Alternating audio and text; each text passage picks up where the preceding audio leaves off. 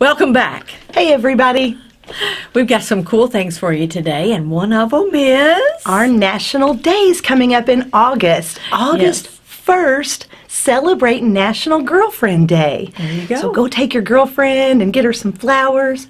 Another one coming up in August, I'm not sure about the dates, but you can look them up, is one of my favorites, National Watermelon Day. Oh, yeah. Doesn't take the place of National Ice Cream Day, though. No, not Did at you all. have ice cream? I did. I did too. I have ice cream every day, though. I was just getting ready to say that. I had ice cream today on my way over here, Yeah. but, you know, she took it from me, so we'll go on.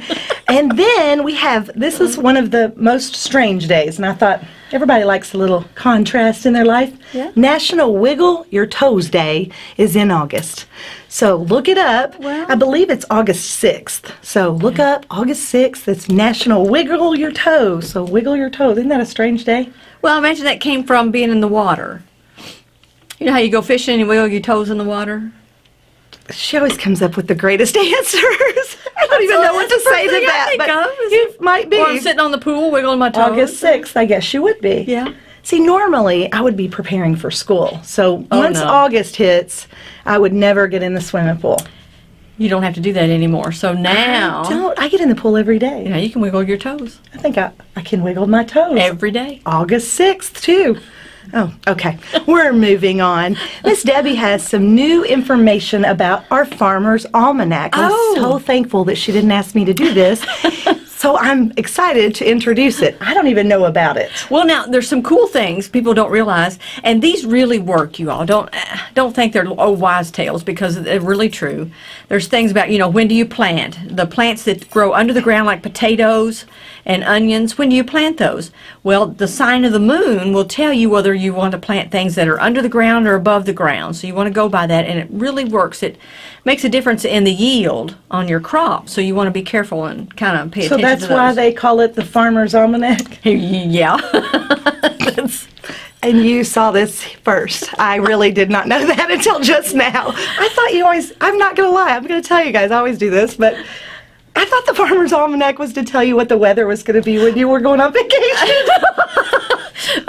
No, it's not the only reason it's there. It's to tell you that. It's not a joke. It will even tell you when is the best time to cut a tree, when's the best time to kill weeds so that they don't come back. You're right. I have utilized it one other time when I was a hairdresser. Right. Well, I still am. Yeah. And we would do it for cutting hair. Yes, because when you cut it at a certain time of the moon, the hair grows slower. Yes. And some other people, times you cut it and it grows faster. Right. And some people want their hair to not grow as fast. Yes. And where others want their hair to grow really long. Right. So I remember that. Yes, I mean, but I didn't realize it was created for the farmers until yes, it was created for the farmers. Because it's called the Farmer's Almanac. Still trying to figure this. Oh my goodness, she's gonna wrap her head around this here in just a second, guys. This is just like the tax bill. It is, yes.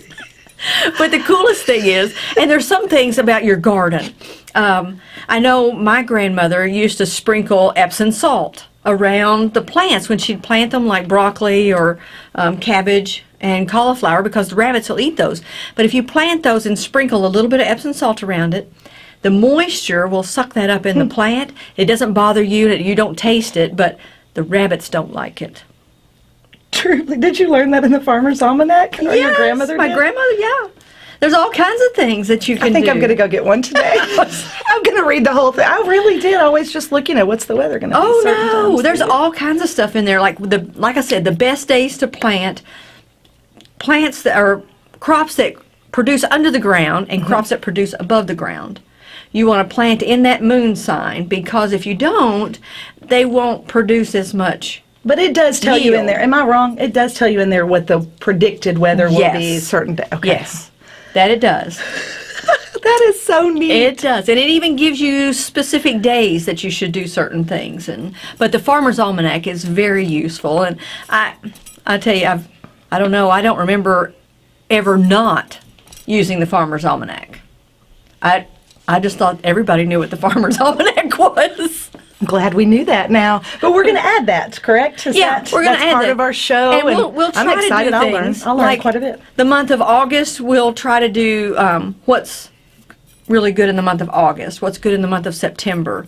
When is it good to prune a tree? So as those things come up in the Farmer's Almanac, we'll start doing those to where people will know ahead of time, next month it's a good time to prune, or next month it's a good time to do this, or, on this date it's best to plant your potatoes and things like that. I love it. I cannot wait. Yeah, and it'll help new people that are learning to farm, that have never done it. Young people are going back to the farming, and they don't really have a guideline. Well, the farmer's market it's my mama and papa, well, my papa was really worse when he always said the Farmer's Almanac is a farmer's Bible.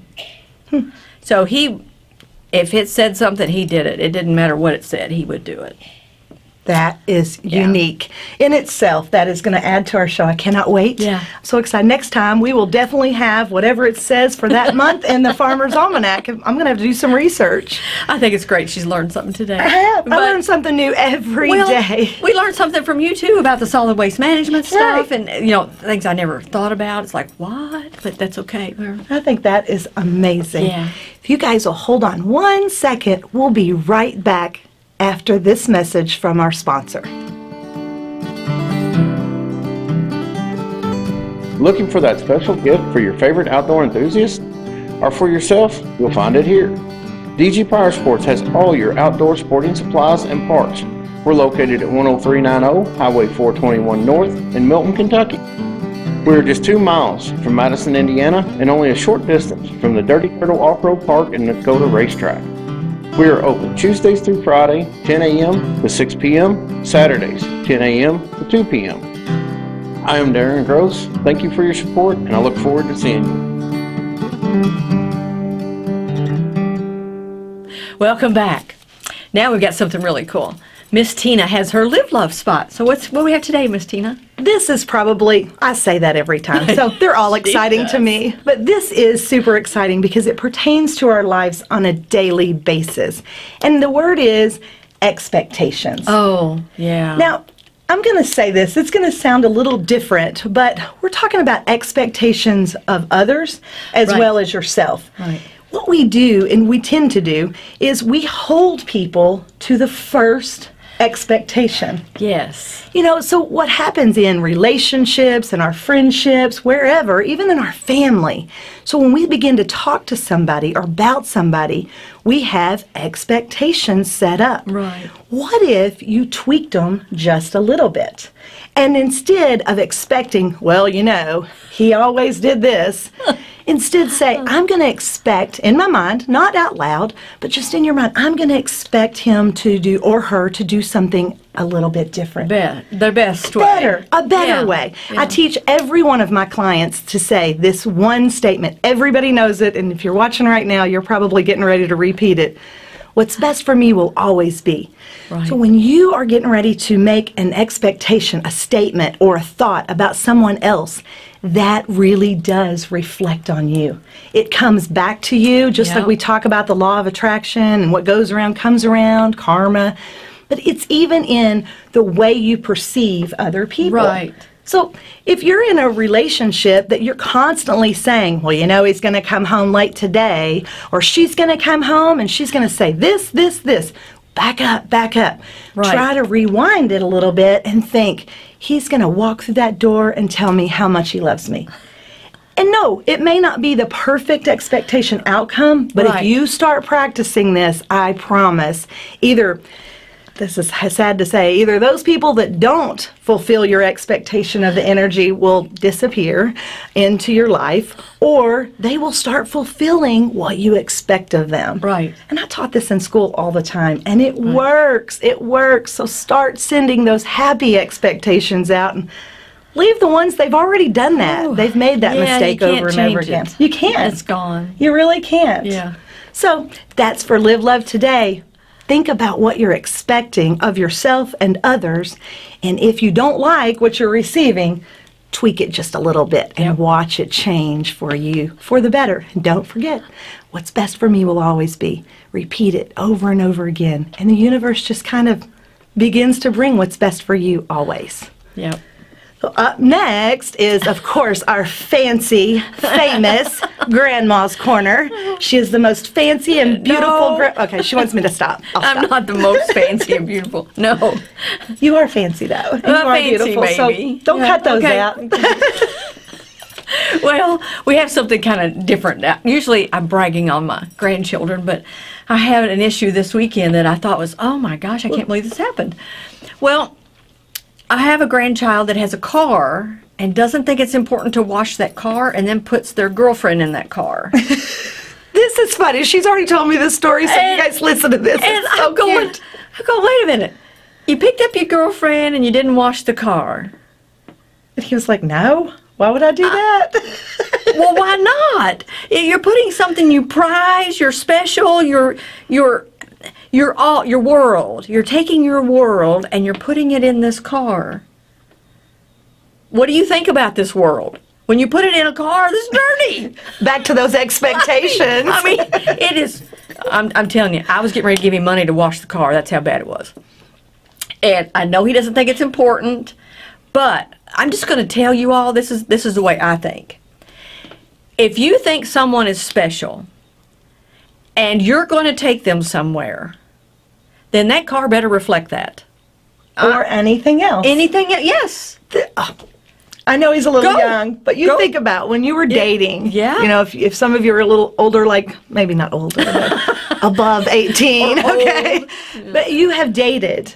Let me ask you something. Did you ever go into somebody's place or go to somebody's car and be like, I am not, no way. I have. Yeah. I can remember in college, that's so funny, I didn't even remember that, but Yes. I remember a guy, he was so good looking, seemed to have, everything going for him, nice gentleman, the way he asked me out, and I want you to know, he drove up to my dorm room, I was like, you need to go on, dude, I don't know what that is, but I'm not getting in it, and at that time, I think I thought it was stuck up, but I now realize it wasn't. It's not. To me, now, like I said, this is my own opinion. It's just me. But it may not be just me. But anyway, when maybe he had driven through the mud right before he went to get her or whatever, Right. but when you pull up to pick someone up For a date. and to take them out, that tells them what you think about them. If that car is filthy and, do you care about yourself? Now, if you're Do you going care mud about them? running, Yeah, we that's get that. different. If you're going to some place to do Right. runs Right. like that. And that's what, yeah. But if you're just left the house and you're going to pick somebody up to go out on a special event, or just, people are going to ask themselves, how do you think about yourself if the car's filthy? What do you think about the person you just put in that car? Right. Do you really value them if you put them in a dirty car? I can see that totally. And I don't remember even judging the name of the car because when I went to school, we didn't have fancy Exactly. cars. It was just the fact that Yeah. he had to clean out the front seat to put me in it. And I said, you need to go on. I don't think I ever talked to that guy again. I saw Well- him on campus. I was like, no, I don't know what you have going on. Yeah, impression is big. It How you is. dress, how you treat people, how you take care of them. Right. But Did you then- open the car door for her? I know women are independent nowadays, and most women don't expect it, but did you care enough to open the door for her? Right. Did you care enough to wash your car before you picked her up? And because if you don't wash that car, well, they can get their dress dirty, or Right. when they open the door, if it brushes, well, they're not going to be happy. I mean, even if I'm going mudding, and I do go, if I'm dressed and I open and I get dirty before I ever get there, Right. I'm not happy because I may have to go in the grocery store between here and there, and I need to look presentable because of what we do. I don't need to walk in and be all muddy before I go to the mud. Right. But, yeah, I'm just saying. I love it. I think it's I don't think I ever thought of it in that perspective, but I remember when you Right. told me this story and I thought, Do you respect them enough? yeah. And care enough? It doesn't matter how long you've dated them. I mean, I even went home and this told better my be husband. after 40 years of marriage. Right. You better be taking care of what you're putting in that car. Yeah. So, Don't let Eric see this.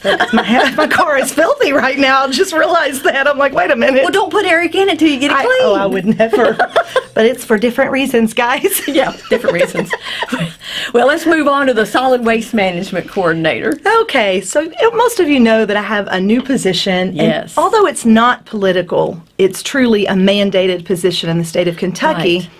If it was political, or I do see a great deal of politicians. You deal with a lot of political And I people. deal with them. Yeah. And I know how it feels to get, I mean, sometimes you just get bashed. It's like Facebook can take you down or it can lift you up. But everybody goes through that. And as I see a lot of these friends of mine that are, you know, whatever they're doing at that time, that they're running for an office, they want to become angry. Well, about comments that people have made. We've had to deal with this a lot in Trimble County. Yes. And there's big issues. Even now, even after things, there's people that say ugly things about each other. Yeah, in meetings or in public or on social media, and it can get really bad sometimes. And so what we're thinking is, have you thought about, go back to the live, love, and the energy. Right. When you're thinking about energy, energy is energy. So if you get defensive and you're like, don't say that about me, or, you know, don't do this. Right. It happens to create a negative energy. Yeah, and we've told some political friends of ours. Yes. And speak about what you want to talk about, the good things. We've told a couple people, don't even look at you know, the accounts. You take care of business. You go to your meetings in Frankfurt, or you go to this, or you go to that, and you don't pay attention.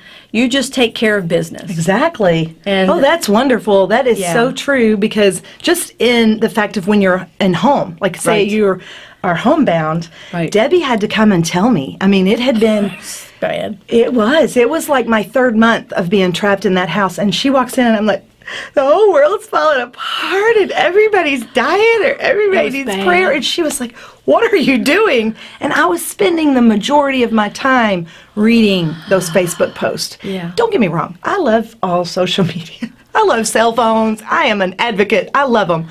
But just understand that this is the way for people to get their output, what they need to say. If it doesn't bother you, it's kind of like stirring the pot of poo, you know? Right. If you find a cow patty, leave it alone. And just you walk walk past it, it does never smell. But if you walk up to a cow patty and you stir it, this is something I learned when I was a little girl, and you stir it, it smells really bad, you know? Yeah. Cow manure smells really bad when you're spreading it. Okay, politicians, here it is for you from me. Think about not worrying. Take care of business. Think about what you really want to see happen. Not all those other stuff, because there's always one of the most difficult things I ever had to learn was everybody's not going to like you. And with your position, that was big, because you've never been in a political position like this before. So well, I have, but it was school board. So it was school, and I still went through that. You know what I mean? Right. It was, and that was an This elected one was just position. in a broader base. Yes. So this is something she's really and it's all these different politicians that get elected, and then they get put in this pot of people, and they have to make decisions. Enjoy, I guess what I'm trying to say is enjoy the contrast. Yeah. And utilize it to say, well, how could I fix that? How could I do like Miss Debbie says and make this situation better when I come into it? And take care of, if you just remember to take care of business. Take care of business. I think that kind of... And then remember to state the statement. Go in front of a mirror. If you are a politician and you're struggling a little bit, get in front of that mirror and say, what's best for me will always be. What's best for me will always be. Can I say Todd? Yeah, I can. Todd Pollock. We know that you say this every day. So I don't know that. She does. I do know that. And he will be the first person to be an advocate for us saying that, because I remind him every time. So don't forget. What's best for you will always be, as long as you expect it. Right. So stay on that line of positivity and forget all the crud. Yeah. And we really appreciate you all watching, and we love our sponsors. So oh, yes. We're really grateful that you all tune in. And we'll bring you some more things with questions we've been asked, which is what we did today. We've had these things addressed to us, so we've made sure we looked them up or took care of them. So. And I'm going to go get my Farmer's Almanac. And so next time we come in here, she's going to know what I might even get an accent. I don't know. I have one, but I might get a little better one. I don't know. She won't. As always, thank you for watching.